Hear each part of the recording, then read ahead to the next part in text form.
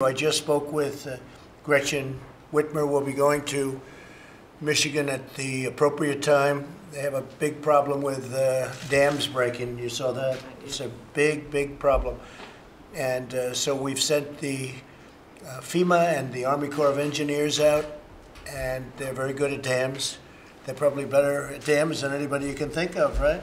The Army Corps of Engineers, they've done a fantastic job all over. And I'll be going to Michigan at some point in the not too distant future. I'm also actually going to Ford tomorrow, come to think of it, and I think they called the governor, invited the governor.